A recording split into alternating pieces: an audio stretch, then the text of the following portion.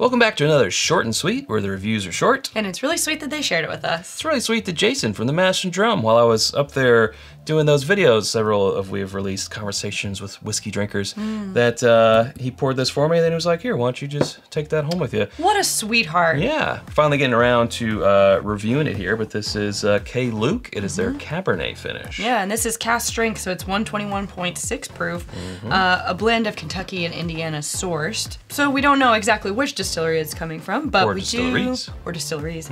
We have a pretty good idea, I think, with the Indiana, but the Kentucky is kind of a... Kentucky's more of a question mark, yeah. But the Cabernet finish, I mean, man, you can really see it. It is red. It is red. Yeah. So Jonathan over at K. Luke, that's their whole thing is, you know, sourcing different barrels from Indiana and Kentucky and different mash bills, blending them together. They do have finished. Yeah, non-finished. Those things are usually around $100.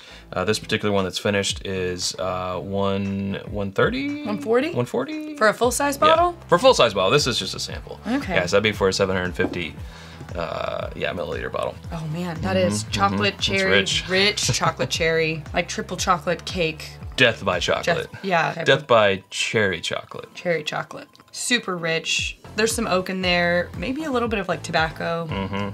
Yeah, this smells like it would pair nicely with a cigar if you're into that. For if sure. That's what you're into. Yeah, caramel, the cherry bomb. Brown sugar, yeah. Yeah, brown sugar, just, oof. Nose Right. is really nice. It's really nice. To your health. My palate was not ready for 121.6. The last thing I had was like 92 proof. It's quite a jump. It is. I'm gonna need a second sip. But Wow. man, the oak on that. Wow. And I like how the wine doesn't take over too much. It really plays in the middle. It's almost like a root beer note. Like a Bart's Scott's bite. Bart's has bite type of thing. Okay. Bart's root beer? I could see like this, what is it, sarsaparilla? Yeah. The root beer note in there. Give me a sarsaparilla. Or like a cherry Coke or Dr. Pepper syrup or something like that. Cherry Coke slushy, because it's got that, concentrated syrup, yeah, for sure. Ooh. You know, medium to medium long finish. I'm ready for my next one, but it has traveled, into that bi-state hug. Can't really say Kentucky hug. A dual state hug. Dual state hug, yeah. All right, one more. Before we do, Sarah. Oh, Before we do, we're gonna let it sit there. Because we're gonna tell you about our home on the internet. It's whiskyambitions.com. It's where you can get the t-shirts that we are wearing. My hat that I'm wearing, the Glencairns we're drinking from, our water glass as well. In fact, all of our glassware, including our mini Glens and our new Glencairn tasting kit is there as well. Bottle cut candles, more always coming soon. That's whiskyambitions.com. And you can become a patron at patreon.com/itsbourbonnight and join our community for as little as $1 a month. That is where we release our exclusive barrel picks, discounts on that merch depending on your tier, after the episode exclusive content with us, and more. Yeah.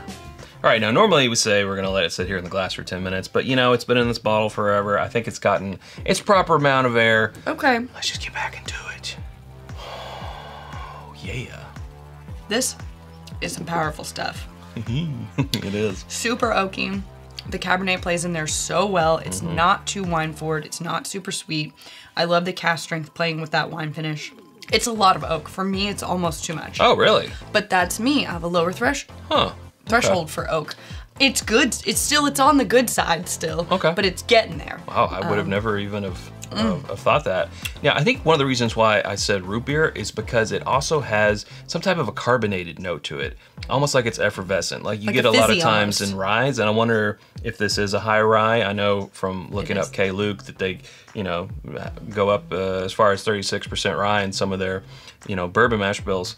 So maybe it is a higher rye, but yeah, I get that almost like fizzy bubbles, Fizzy. on the tongue, and I like that experience because you don't get that super often in bourbons or finished whiskeys. It almost reminds me of like a cherry Coke float. Mouthfeel wise, it's getting like double the oak from both the wine cask, the original cask, and it's also barrel proof, so we've got a lot in there, and I feel like it's making it a little dry on the finish.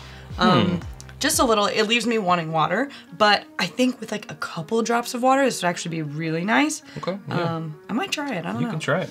For me, you were saying you have a lower oak threshold. I have a lower dry whiskey threshold. But I gotta say, I wasn't really picking up the dryness. I think maybe the effervescence of there was keeping me entertained or whatever. I just have like a 1/4 of an ounce here, so I just put 3 drops in to see what it does. Yeah. What I would love to pair this with would be some dark chocolate. I think this would go great with some dark chocolate. Yeah, I really still think that this would go well with a cigar. If you are into that, or some dark chocolate, I think something like a chocolate cake, or something that's a little light and fluffy, because this is so bold and heavy. I think those would pair well together, but you need something that's not double heavy, right? Like if you have super rich chocolate cake and this, I think it's gonna be too weighed down. I think if you have like a light, fluffy chocolate something. Sarah, what's that chocolate cake called? Like currant? Black currant? Black Forest cake? Black Forest cake, okay. Yeah. I don't know where the currant... Yeah, I don't make many Black Forest cakes, but my idea of a Black Forest cake is chocolate cake with whipped cream as like the frosting, and cherries and chocolate shavings. Yeah, the cherries is probably where I was. Yeah, that's what I think. Tying those together. It's something like that with like the whipped topping. Yeah. I think would be the nice lightness to go with something like this. I'm gonna say sans water. I don't really agree. love what the water I don't love what the water did to it. Yeah, maybe if it had more time to sit and mellow with some water, but just dropping it in and take, which you should let it have time to marry. But I do enjoy this. I would like to try their non-finished stuff just to see what that's like. But overall, I mean, I would happily drink this again. Yeah, absolutely. It is a little higher on the price, but it's good to see that it's delivering. We always say there's a sourced tax, right? You pay a little bit more when things are sourced. When there's a finished, call it the finished tax. So on paper, there is a reason, and also cask strength, why it is that price. And it's good that it's backed up with some really good flavors, and I really do enjoy it. So if you're gonna go out with that higher price, it needs to be able to have a reason to have delivered. And it is. Yeah, it delivers. It is. So there we go. That's where we better leave it. If you haven't subscribed to us already, you can do so by clicking right up here. There's suggestions of other videos that are down here, and we hope to see you over there in one of those. Thanks, Sarah. Thanks, Shad. Thank you, Jason. Until next time, drink more bourbon.